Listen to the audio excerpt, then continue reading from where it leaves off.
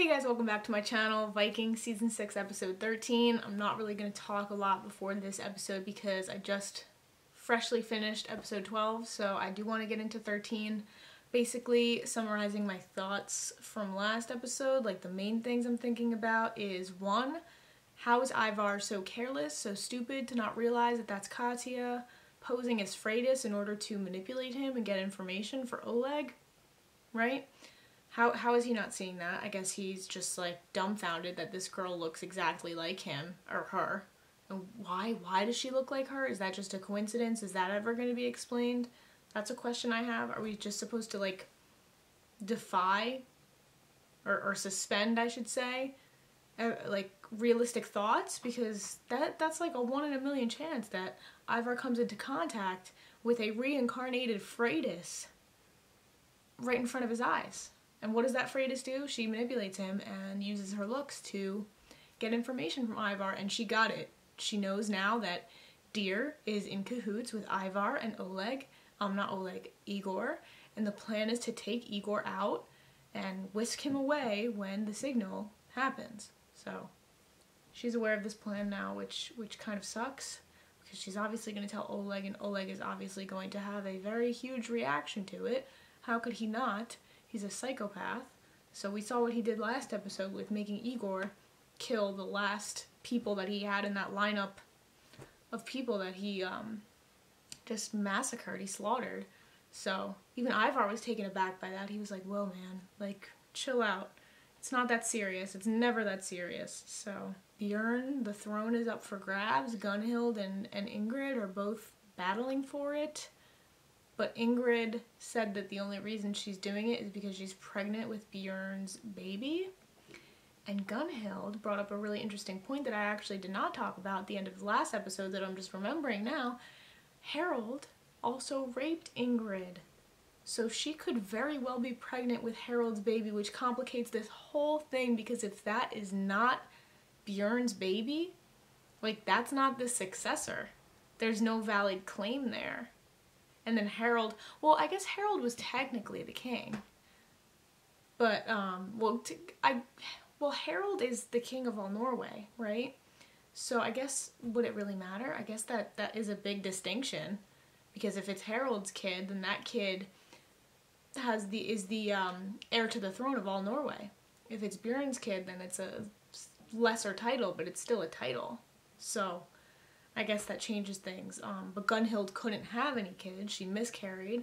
So I think that Eric guy is going to end up choosing Ingrid. And they are both, as a duo, going to pose a problem to Gunhild. Because poor Gunhild, she's just mourning the death of her husband, who brought in another wife. You know, very similar, parallel stories to Ragnar. And I guess it was just the culture during this time. I remember you guys saying that when I was so upset that Aslog got brought into the picture after Ragnar and Lagertha were so great together. But I guess it's a very, very similar situation, because Lagertha couldn't have any more of Ragnar's children, just like Gunhild can't have, or couldn't have Bjorn's. So very eerily similar stories now that I'm thinking about it. So I guess he had to do what he had to do. But I'm on Gunhild's side right now. Like, I want her to rule. I think that she's more capable of ruling. She has more experience. She's a warrior. She's badass. I've never had a complaint about Gunhild. I don't think anybody really can complain about her as a character. She's great. But, yeah. So we'll have to see what happens there. Still haven't seen Floki. That's all I have to say about that storyline. So maybe this episode we'll get to see him. I don't think we're seeing him for a while, honestly. If there's 10 episodes in this season, I don't think we're seeing Floki till maybe episode 7 or 8. So, I don't know though. We'll see. Yeah, I'm gonna shut up, get into the episode. So, without further ado, let's get into episode 13. Everyone has been asking me today, what do you want?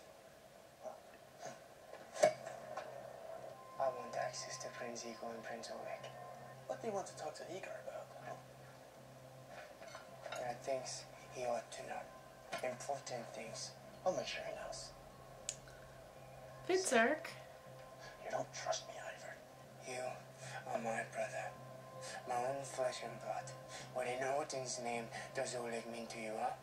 What do you mean, huh? Sad, poor Ivor. Oh my god. No way. I'll kill you. I actually agreed with Ivar. They're brothers. Ooh. Oh. Ragnar would be rolling in his grave if he knew this was happening. Just all of the brothers fighting, killing each other.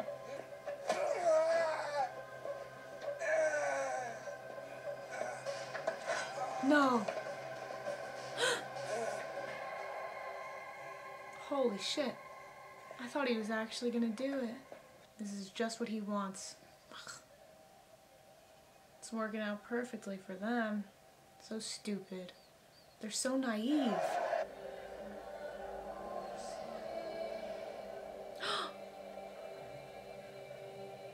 Oh, I just got chills. Ah. That's so awesome.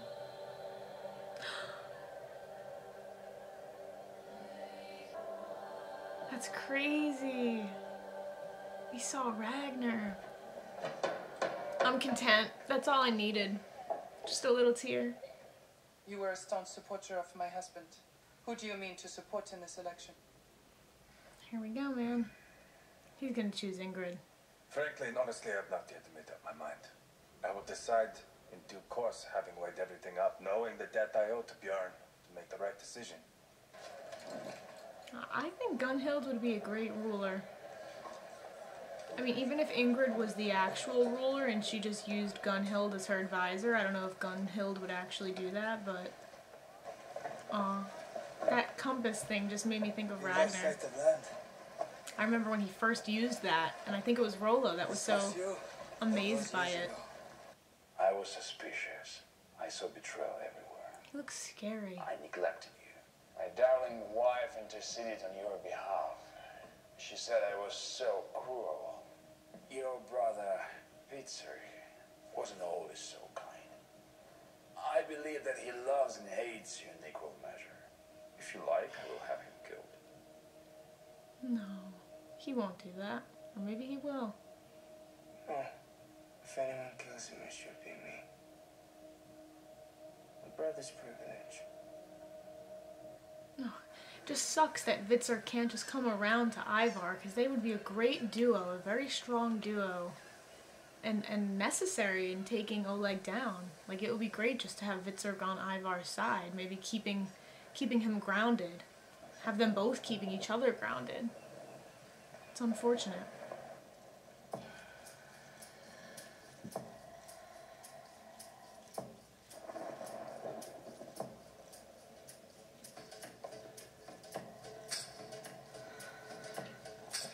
Oh my god, does she really have to cut it so friggin' deep? That is very intense.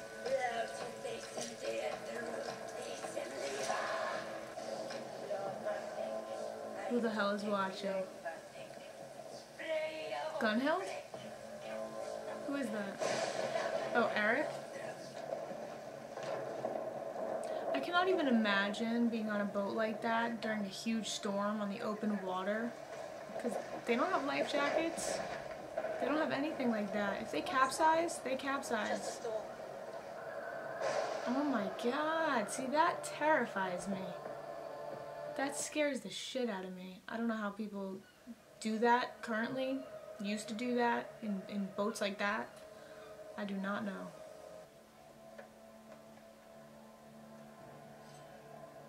No way. No way. Prince Dear is ready. And he didn't tell her that that was the signal.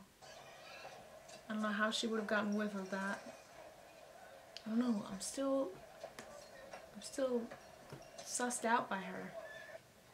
He doesn't love you, he despises you. You're just saying that, Ivor. Shut up and listen to me. I met him yesterday. He asked me if I wanted to have you killed. I could have said yes. I would have never said yes. It's your In any brother. case, I need you. Somehow we have to spirit Prince Igor out of here and join with Prince Dear's army in Novgorod. Since it's my fate to kill you, it makes sense for me to stay with you, I suppose. The Patriarch is sending the first Metropolitan Bishop to Kiev to celebrate Easter. Everyone wants to watch this. Bishop Leon and his acolytes drag the cross to the cathedral. When does the bishop arrive? Tomorrow. And the ceremony is the day after. That's convenient. Okay, so he's coming around, Bitzer. Maybe this could work. Oh my god. I mean, it wouldn't be the worst thing in the world if Shettl's boat tipped over. It's just a storm, it will pass. Believe me, it will pass.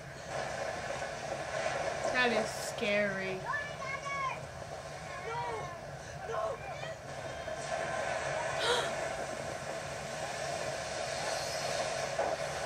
It looks like the freaking thing in God of War.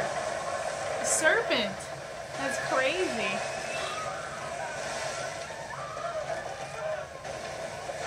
Where'd she go?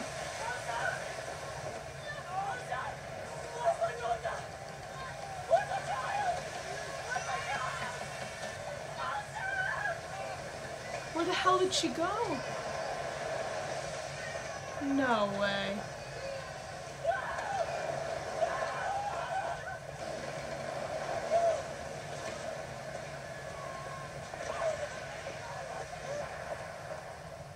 Oh my god, that's so sad. And that was the last thing the kid saw before she died. Oh god.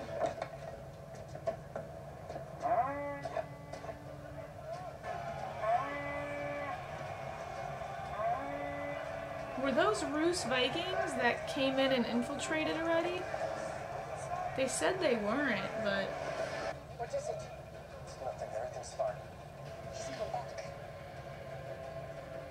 Yeah, who? Who's back? Tell me which. Have we seen him before? If so, I do not remember him at all. I'm very sorry to interrupt this election. Yikes. My name is Harald, but my people call me King Finer. I have a new ally. His name is Skani. I've come to rescue you all. He's gonna run for king. I love Björn. I came to claim what is right in mine. Skogarmar. A pirate and a murderer. Who, Eric? I shall see what to do with you. My esteem for you could not be higher. You are a beautiful and extraordinary woman. Thank you. But your timing could have been better. Yeah, really. On the contrary, you have all gathered here to elect a new ruler. I am still your king. He I am is. still your king. I want my name to be remembered for as long as the names of Ragnar Lothbrok and Björn Ironside are remembered. You gotta be honorable then. Ragnar didn't rape nobody. Ragnar was not like this. No one has to be afraid. We just have to learn to love each other. Right, boy? That's so messed up. Technically, he is king though. I mean, he won fair and square, king of all Norway, and even though Björn was the recognized king of Kattegat, technically Harald rules over that land, so they can't really do shit. Even though it seems like he's, you know, in his pursuit of power, he's kind of losing his vision there. Like, I want to like him, but some of the stuff he's done, I can't support that. Like, I can't support, first of all, I can't support the rape. And now, I just, that leaves a bad taste in my mouth, because I liked him as a character. What do you want? What? That's supposed to be his ally. That fit is amazing. Look at that outfit. I can't even deny it. I don't like her at all, but Today is a very special day. she's got some crazy fits. Whoa! Holy shit. You see the way Vitzer just cracked that man's back? He snapped him in half. This is the big spectacle that always happens. No. Oh, I thought that was Oleg. That is true. Come on, man. I don't recognize you. Open the gates, huh? Is Igor not Igor? Oleg? Is he not concerned that Igor is not there? Where is Prince Igor? There we go. That's what I'm wondering. Why would he not be there? Come on.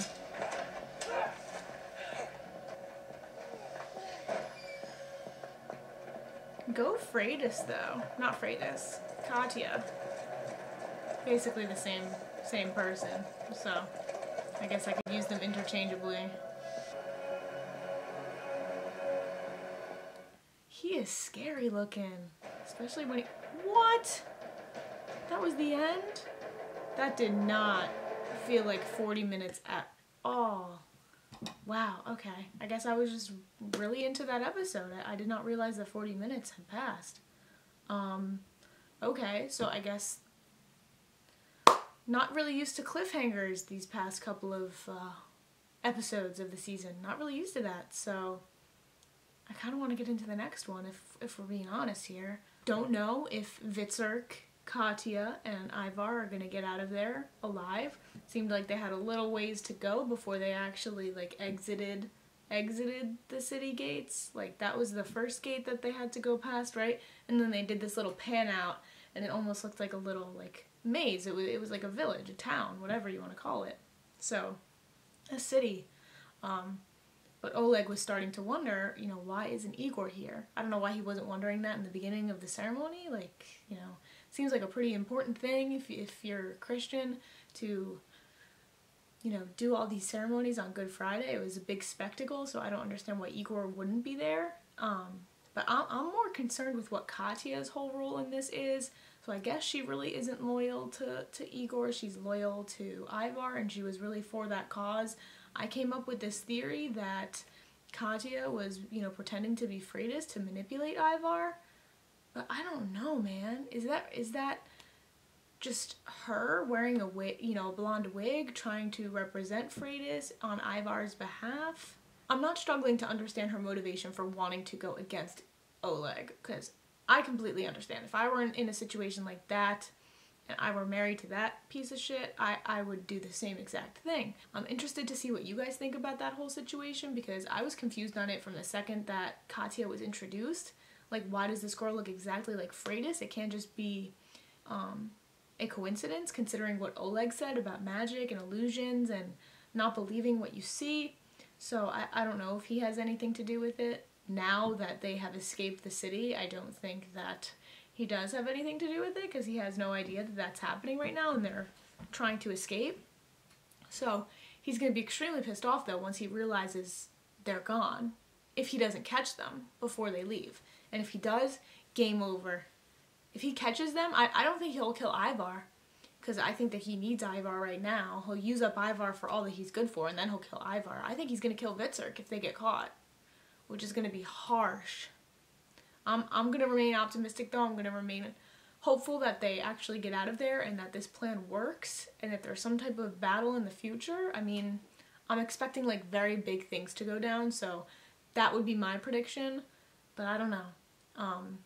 In Ube's whole storyline then, Elsa, I think her name was, died. I didn't even see her die. Like, I didn't even see her fall out of the ship. It was almost like she saw that vision of whatever was in the water, and I forget what story Torvi was talking to her about this episode. It was something with Thor, and I have to go back and I have to rewatch it. I mean, I rewatch basically when I edit, but I'm pretty sure that was a visual representation of the story. If not, it looked a lot like God of War 4, the newest God of War that just came out. It looked like the serpent that comes up, if you guys have played that. It looks like the serpent that comes up and talks to Kratos and Atreus, which is pretty cool, because in God of War 4, it's a lot of the Nordic, you know, lore, which is pretty cool. Nordic, is Nordic the right word? Norwegian lore? Nordic lore, like all of those gods and stuff like that. really cool stuff. I really want to do more research on that mythology, because if anything, watching this show and watching The Last Kingdom as well has gotten me so into that and that kind of mythology and just their culture, not just mythology, not just that aspect of it, but just the culture in general. Very interesting to me. I wonder what traditions have stuck from the time period that is depicted in the show to now. Like, what is accurate about some of these depictions, the rituals that have gone down. Because also, even with Ingrid and what she was doing this episode, I know there have been more wild depictions of rituals and blood and, you know, the white paint that they use. But I'm really curious because I never really actually researched it, and maybe I will in my own time. But just the rituals that are done are fascinating to me, and what everything represents, and just everything about that culture. Just really interesting. So speaking of that and what Ingrid did, I guess it was some type of ritual that she was doing. I assume she was hoping for success and she wanted to be queen. But then look what happened. The next day Harold comes along and is like, hey, I'm the king. And I guess by virtue of his child potentially being an Ingrid, she could be the queen. So don't really know what's gonna happen. I'm going to get into the next episode. So yeah, I guess those are all my thoughts. As always, thank you guys for watching. Check out my other reactions if you have not already, and I will see you guys for episode 14. All right, bye guys.